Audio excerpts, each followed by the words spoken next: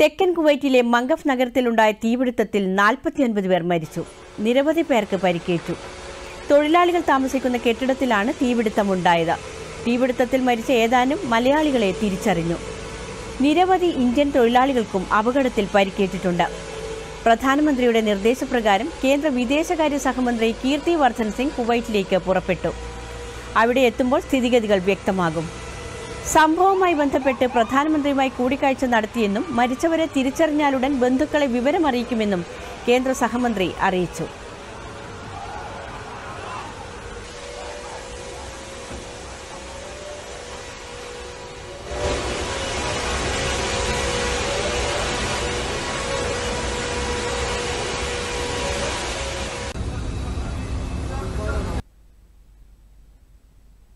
See, we had a meeting last night with the Honorable Prime Minister, and that's the last update we have about this very sad tragedy.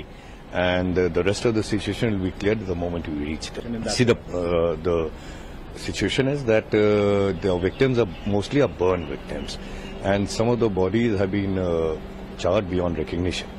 So a DNA test is underway to identify the victims, and Air Force plane is on the ready.